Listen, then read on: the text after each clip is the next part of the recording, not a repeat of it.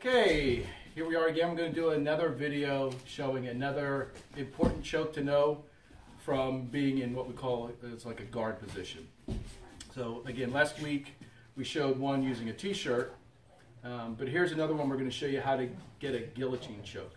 And we're going to kind of run through it. We'll break it down and show you a little bit of the details so that you kind of understand it and know what to practice. Okay, so first, Mandy's going to go down. And just like in her other one, she's going to be in a basic guard. So she's going to wrap her legs around me.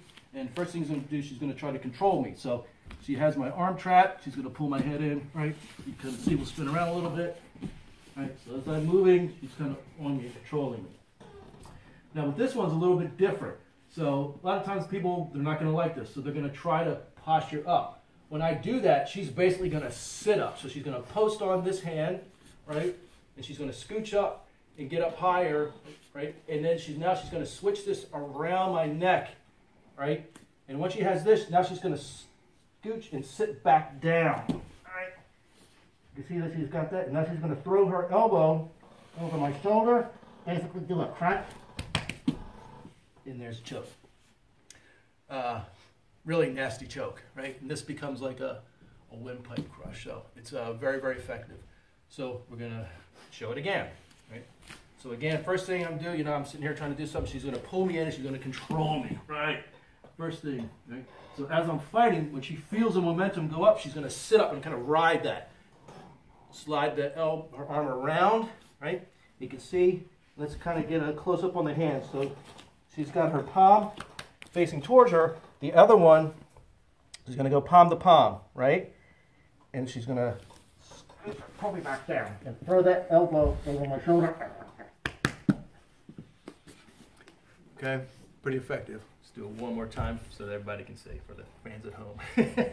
All right, so here we are. Right, she's going to get a good grip, really pull me in. Right, very good. So when I do that, she's going to basically ride it up, push up, slide it, sit back down, get that, and let's take it. So make it real tight, pull it in. Again, really, really effective choke, but you gotta practice it. The main thing is understanding this, right? So one's gonna go over the head, the other one's gonna kind of slide in underneath my neck, do this, throw the elbow over, and kind of curl as you do a crunch, right? You want to take away all the space. And person's going to pass out. If they last 10 seconds, that's a lot. But you typically, especially if their heart's pumping, their adrenaline's going, they're going to pass out pretty quickly. Really, really effective. Good thing to know, but again, you need to practice it. So find a partner, go nice and easy. Right? It's a really nasty choke. Don't over crank it, but just get used to the movements. And again, practice it both sides too, right? Again, hopefully you never need to use this, but should you ever be in a situation, now you have another tool that you could use to kind of save yourself. So practice, and I'll see you in the next video.